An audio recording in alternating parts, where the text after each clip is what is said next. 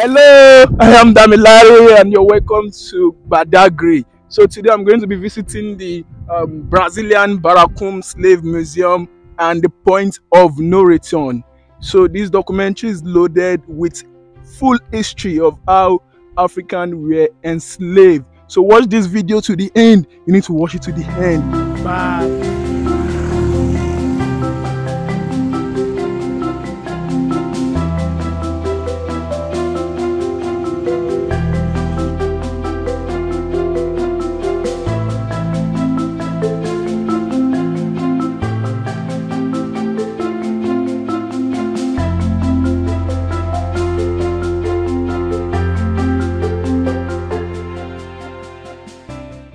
Okay, so you're welcome. My name is Cornerstone. What's the name? My name is Dharmie Larry. Dharmie Larry. Now, if I'm to trace your root with that name, you're a Yoruba man. Am I right? Yes. But with my name, Cornerstone, you cannot tell me where I really come from because that name is not our name. As an African, all African tribes have their native name that once you mention the name, somebody can locate you. Somebody can tell you that you're from some part of Africa through your name. That to tell you how powerful our name is. But it was so sad that we Africans, we don't like giving our children our native name. We prefer giving them Christian, Islamic, or English name. I'm not saying anything wrong with those names that we really give them, but we have a name that's so unique that somebody can trace you. Quickly, when you say you are Dharmie Larry, I know that you are a Yoruba guy. Now, I don't know if you know the people that bear coffee. Have you ever done about coffee? Yeah. Do you know the people from where? From Ghana. Ghana or Togo. You see now, that's to tell how powerful our name is. But slaves have no name. Slaves bear their master's name. It's like you buy a dog and you give your dog a name. Now, the slave trade began by the Arabs in the 7th century. Egypt, Tunisia, Morocco, Libya that you see today were owned by the blacks. We call them the Kush, the Nubian, the Kamite. But today, if you get to Egypt, you realize it was the Arab that ruled. What happened to the Aborigine? Those Kush, Nubia that live there. The jihadists, they massacre, they kill majority of the blacks along that Aziz, and they left Islam.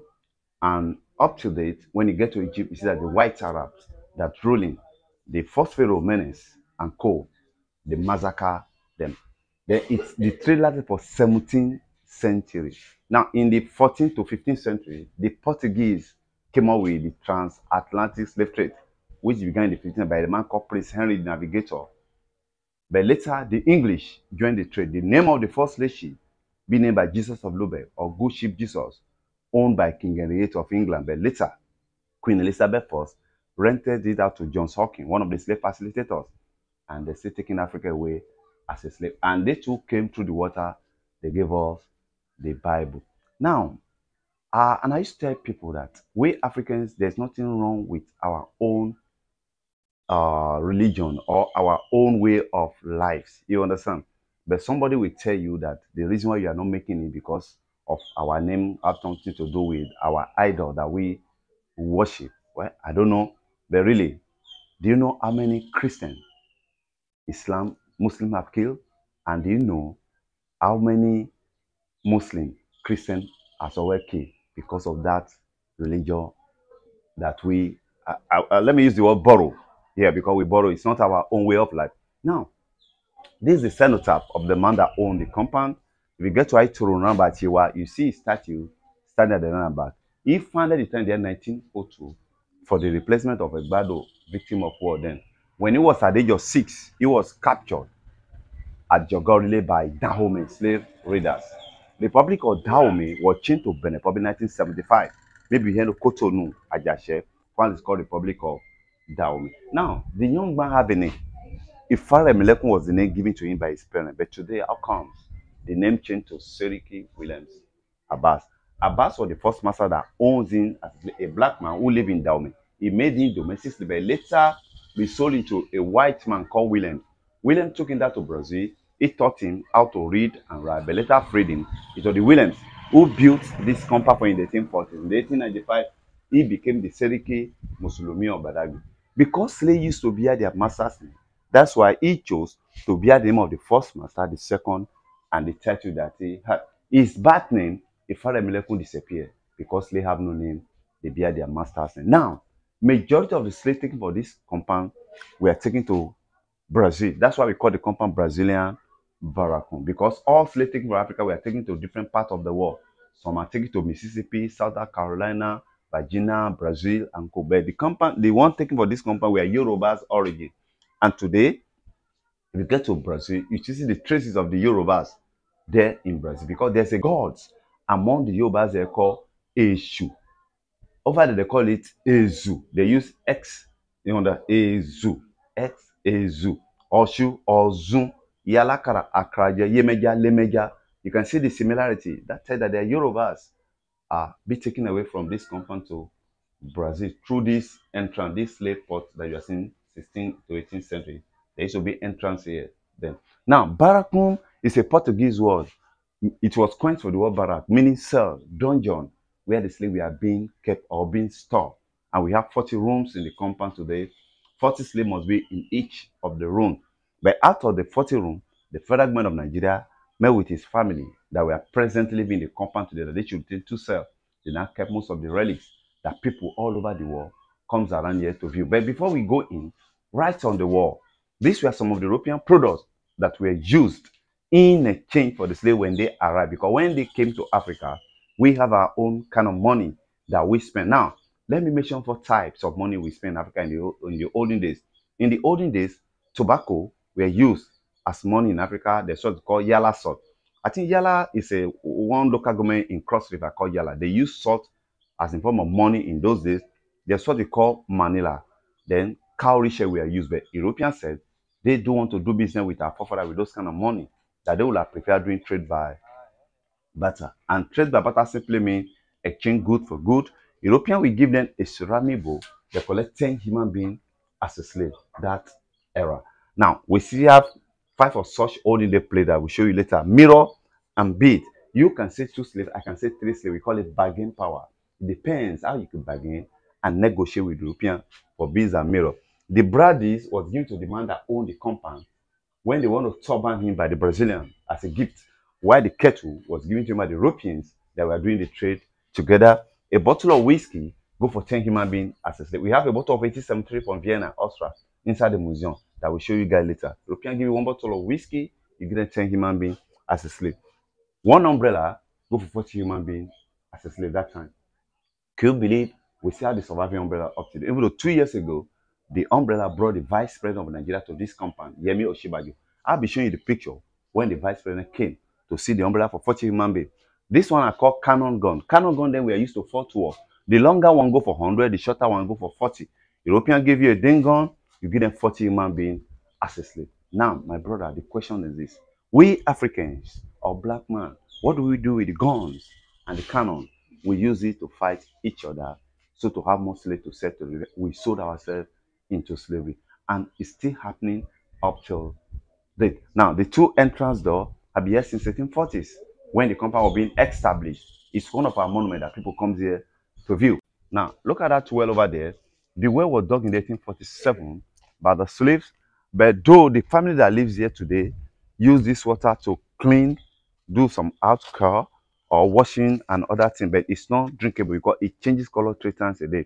But simply because they were slaves, this is where they drink water from, either dirty or not. They believe that slaves are nobody. Now, let's see, out of the 40 rooms in the compound, let's see the 2 rooms, one of the rooms, the government said the family should set aside, and see what we have in those rooms. Now, this is the first room. We call this one covering yoke. They use this to yoke 2 slaves together. They put this at the ankle of the first slave, then the ankle of the second slave. Look at this pin holder, they put their padlock. And this thing was made of metal. It will always put wounds around their ankles. Who cares? Because they were slaves the next day, they still be wearing on their legs. This one is called waist chain. Any slave that is stubborn, they will tie it around the waist. So because of the heaviness, it will calm the slave down so that be less aggressive fighting others. That's why the guy in the middle is a stubborn slave. Now, this is the vice president of Nigeria, Yemi Osinbajo. This very umbrella that one of our crew was showing him, this is surviving umbrella for 40 human beings. The umbrella, European will give our father this, they collect 40 human being. And the question is this: how could they exchange 40 enslaved Africa with this ordinary umbrella that were made of wood, bronze, silk, and cane? Let me show you the cane. Look at the cane. And this umbrella was so heavy, and as heavy as it is, just a guy constantly have to carry it on the head of the master. Because of the heaviness, it must not drop from the hand of the slave. If it dropped from the hand of the slave, the penalty could be there. They'll beheaded him instantly because slaves were somebody's property and they believe they can do anything to their property. The same umbrella a slave boy was carrying on the head of the master here. Now, this is the same, this Sediki Abbas. You can see him with the Brazilian. This is a picture of him negotiating with the Brazilian. Maybe probably they want to buy slave from him, so they were negotiating with him. And this is him. This is his picture here. I told that he had education through the second Master Williams. We made a photocopy of his handwriting here. When he sold a piece of land to some quarter, it was 16 pounds in the year 12 to 1916. Now, we call this thing iron muzzle. They use iron muzzles to cover the mouth of the slave because slaves were fed and drink water once a day. This is another one. You can see this. This is another iron muzzle. They used to cover the mouth of the slave. But if they don't use this thing called iron muzzle to cover their mouth, they used to pour free. They will pierce the upper lips and lower lip with red hot iron. They will not apply padlock so that they will not be able to eat or communicate with each other. Now, this item number 7, we call it iron drilling bit, which they use to write the name of the owner of the slave on at the back or at the check. We call it branding because slave kept here were owned by different owner. For identification, you have to brand your slave right on the checks or at the back. Now, secondly, there's some slaves, we call them runaway slaves, or they call them fugitives. Any slave that run today, you run, tomorrow run, the master will say, bring the slave. You know, the iron has some kind of, you can see the edge of the, you can see the pin. So they put this in between the big toes. You know, our legs used to have a toe, big toe. So in between the toes of the legs here, they put the iron blade. They will drill it, and once it's done, they force it to open, or they use a machete, they chop off one of the toes of the slave so that the slave will not be able to escape again. But if you have watched a film called The Root by Alessali, Kunta Kinte was the guy African name. They want to give him Toby. The guy said, no, I'm not Toby.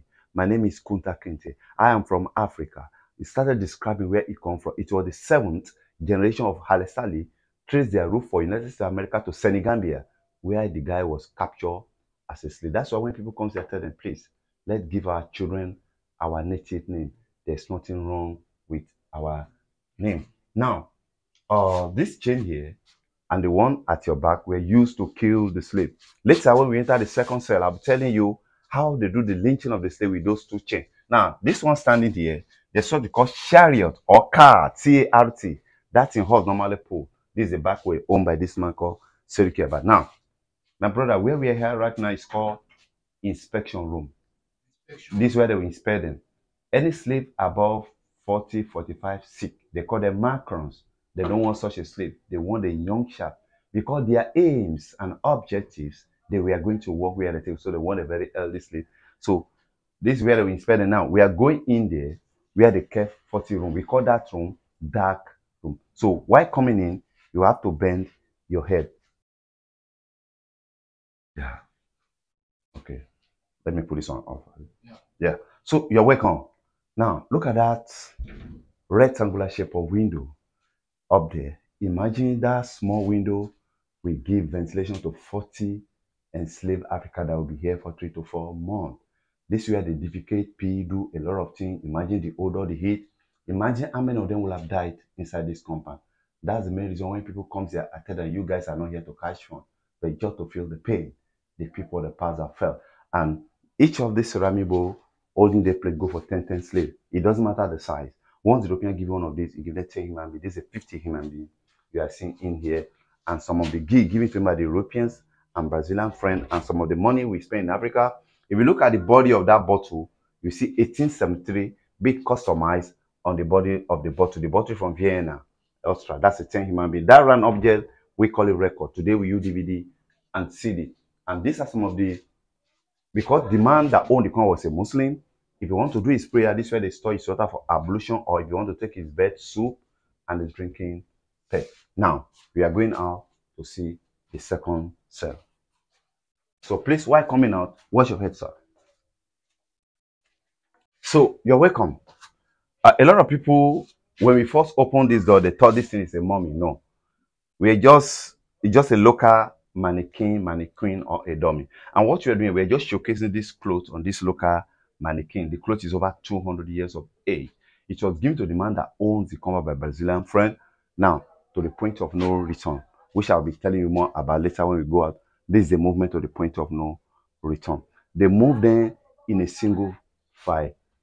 After crossing the lagoon over there, they will now walk on that route. So at the interval of the journey, there's a well dug by the African chief. They call it slave attenuation well or memory loss well. They used to give them the water to drink. Once they consume the water, we are told that they will lose their memory. But it's not for life. For 3 to 4 months, by then, they will have sailed them down to Europe. Now, the question a lot of people ask about the well, who dug the well? Why must they dug the well? Now, we call the slave ship a cargo ship. A cargo ship could take like 600, 4, 2, 1. It depends the size of the slave ship. So the crew that were taking hundreds of slaves away, they are no more than 25 to 30 people. So anytime the slaves spotted the land, it's aggravating. They kill all the crew on board. They will not kill the sailor. Why? Because they cannot study the compass. They will not add the sailor to sail to any available. I think that's what happened in Guadeloupe, Haiti, those Caribbean. Now the African ships now came on. What can they do so that they will be less aggressive? That's why they dug the well across. And once they give them the water to drink, each will calm them down for 3 to 4 more. By then they will have sailed them down to Europe. From there they will regain their memory back. But ironically, some say the water is still effective. Some say it's not effective, that the power is not there. But we don't know how truth is it because we've not seen anybody who say, okay, let me take this water and see if I'm going to lose my memory or not. Then after giving them the water, they will march them straight down to the point of no return where you see Ark of the Departure, where they'll pass under, where they'll say bye-bye to Africa. But today, Lagos government have built a monument in conjunction with the Ark of the Departure. We call it Door of Return. That when tourists go in, you come back to Africa. That is to say, no more slavery again. Now, let's look at this picture. This picture tells a lot of story. That man, this man is a chief, and those two guys, they are ready that they want to capture the man as a slave. The man took knife and killed himself. Why? The question I used to have is, why must this man kill himself? That to tell you that this man knows the implication to be a slave. Say, instead of me to be a slave, we prefer to die. Now, most of the Igbo slaves taken along Calabar and Bonaparte through on, they took them to Georgia. There's an island in Georgia called St. Simon in a Dover Creek, where over 75 of the Igbo slaves said they can never be a slave in their normal land. What they do, they kill their masters. 75 of them walk into the ocean, they drown themselves. They call the place Igbo landing up today. Now, when I read their story, those Igbo slaves were singing in Igbo language that the Golden River should take them back home. Now, to me, they later end up in Georgia water. That to tell that their spirit is here, crying for vengeance. And I used to tell people that before Africa could be back from where she veered off track, until we learn to say sorry to some certain set of people, probably the problem we face today will be less because we have everything. Why are we still suffering in the midst of it? It's a taboo and it's against the will of God to sell your own brother into slavery because we sold ourselves into slavery. Now, there's a thing called Django Unchained. Any fugitive, any runaway slave, try to escape, they will release some dogs. We call them killer's dog after them. And the dog will eat the slave to the bone. We call them killer's dogs. Now, slaves bear their master's name. Any slave that refuses to be struck to death, and if a slave die, no case, because they are somebody's property. Yorubas call this cloth ashoetu. This cloth is over 200 years as well, and with this regalia. The clothes belong to Seriki Abbas. And for someone to own this, then show how well this man was, then to have this kind of ashoetu. Then, and this box, Yoruba call it Akpoti Shano in those days. And we didn't know how many slaves that were used in exchange for this. Look at these bricks. Today, this compound have been defaced by the family of Seriki Abba that lives there. Originally, the compound were not being plastered. You'll be seeing all these bricks, as we call them, burnt bricks that they used that time. And then the ceiling is not a bamboo. If you are bamboo, slaves were not full. They will escape through the roofing. They use a clay like 3 feet thick, like as when you did a decking. Let's see the second, sir. Now, look at this iron corrugated sheet that they use for the roofing there. Hear the sound. You can see that it's different from what we produce now. What we use now, you get 20 of it from this edible zinc that they use for the roofing. Then up to date, we see some of this zinc on top of the roofing. And these are some of the children of Seriki Williams Abbas. And this chair used to be his realization share. For someone to own this then, show how wealthy he was. This is another sad moment here. Now, we call this thing gallows, Gallow. If they want to kill the slave. If you remember when the first said, I introduced a chain on the over the wall and they want to show glass, they will tie it around the wrist of the man, the hand will be tied at the back, the woman, two hands up, be suspended, and the hung on gallows. They will be here dying gradually. And they normally mount the gallows in the plantation. So while other slaves busy working, they'll be seeing their brother and sister dying. They're trying to instill in that to create fear into other slaves. As you see them, they won't last for a day before they will die. Now, August 23rd was being set aside by UNESCO as the day of the remembrance of slave trade and its abolition based on what happened in Haiti around 1791. Now, look at this picture. This is when the slave in Haiti, they killed all the whites in Haiti. They started putting ropes on their neck the way they used to hang them, and they later got their independence. But after many years, after getting their independence, the French that were the one that enslaved them, they came back to them that they should pay damages. We call that thing reparation for killing their people. And the Haitians said they got the money. They say, borrow from us, later you pay back. And which they did. And as I'm talking, Haiti is one of the poorest country in the world because they are still paying to French colony. And to me, as a Rasta man, it's like a slap. How could somebody invaded my land? We didn't invite them. They took me away as slave, and we are still paying them reparation. Now, I don't know. Most of the colony that French colonize today, because I've never traveled to Haiti before, I don't know how true is it, but most of the colony that French colonize in Africa, like Benin, Togo, and Co., or Ivory Coast, they are still paying colonial taxes up to date to the French colony. And to me, I don't know why. Now, there's some groups, we call them abolitionists.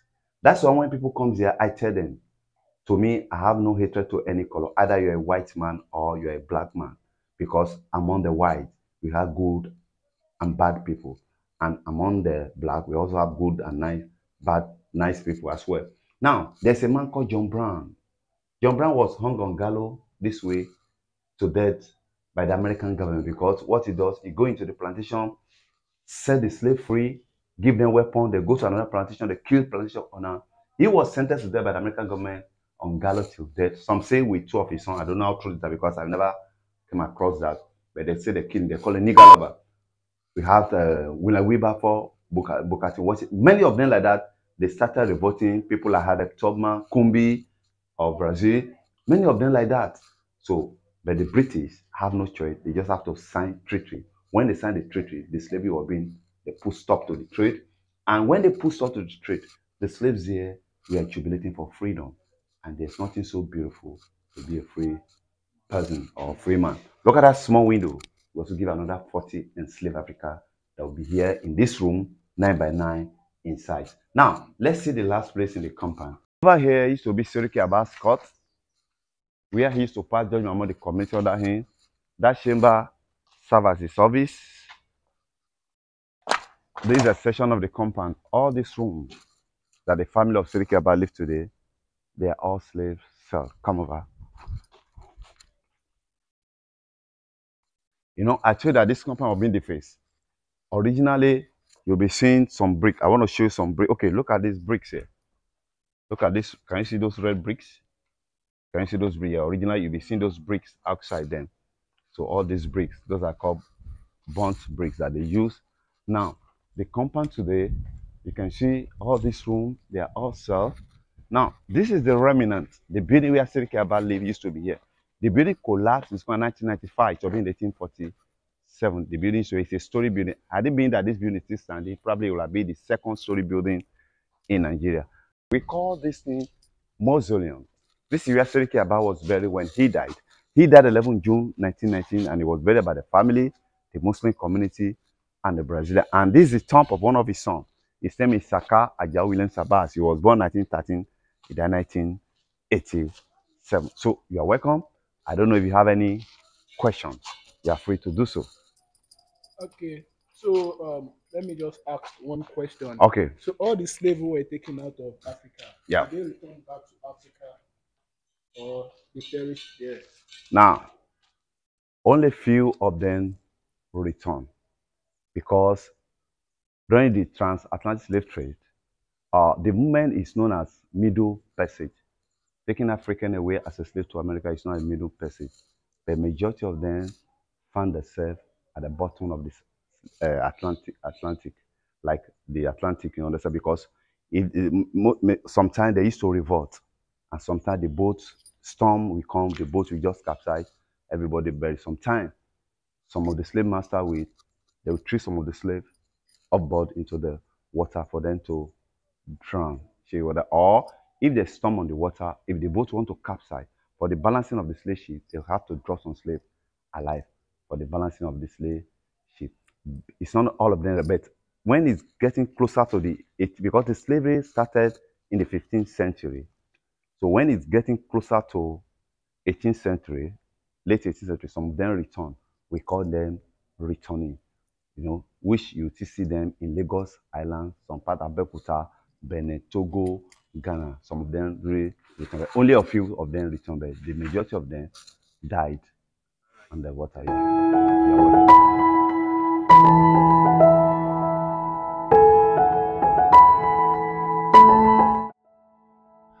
I hope you're enjoying watching this video. Don't forget to like, subscribe, and share. Love you guys. See you next time.